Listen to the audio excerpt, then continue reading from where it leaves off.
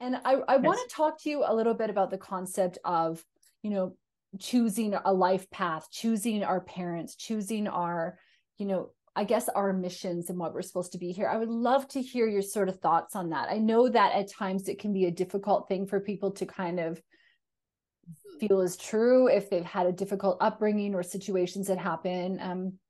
I'm just kind of wondering what your thoughts are on that. Do we choose a plan? Do we go up? Do we work it out in the astral? Do we come back? What do we do? We get off the plan? Is it part of the plan to get off the plan? Just anything that you feel called to speak about in terms of your own journey, I guess.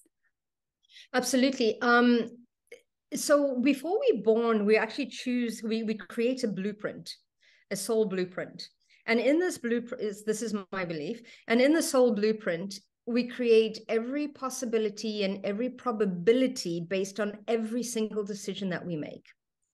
Okay. But so some of us, we talk about what is my purpose? What is my mission? Why am I here? Right.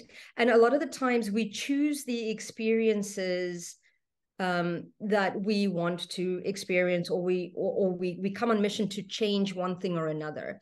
And what happens is that in order to step into the vibrational frequency to live that or experience that, we need to grab substance. So what we do is we go to the lineages, we go to people. So for example, I believe that we choose our parents because within their genetics, within that lineage, both lineages, there are the gifts and there are the traumas that we inherit as well. So it's almost kind of like there's the handicaps that we choose, there's the life lessons that we choose, and it creates the palette. So we choose everything. So not only do we choose the lineage and the genetics that are there, but we also choose the time, the day, the place. Everything has a frequency that adds to your frequency, that adds to your experience. So all of that, so there's astrology and there's numerology, we choose it all up to like the exact moment that we are born. We align all the planets to create even our name.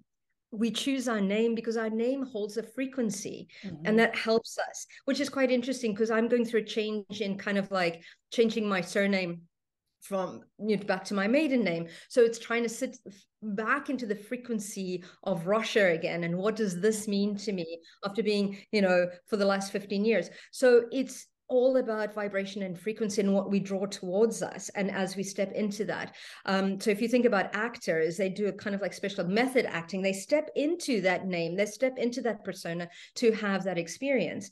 So we choose it all.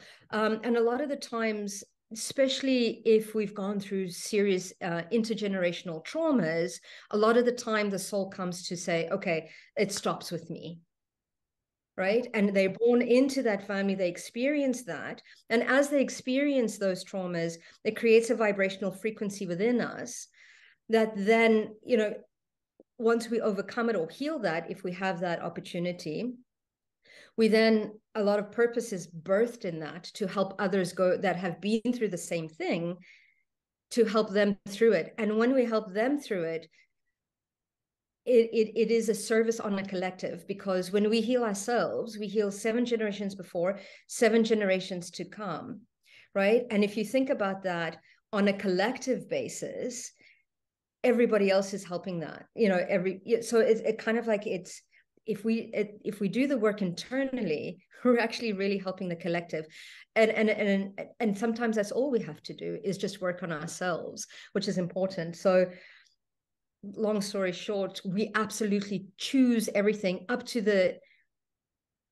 we don't stop choosing. That's the thing. So we create this blueprint, we're born into it, and every moment of every day we choose, we make a decision, and that informs the opportunities, the circumstances that we draw towards us.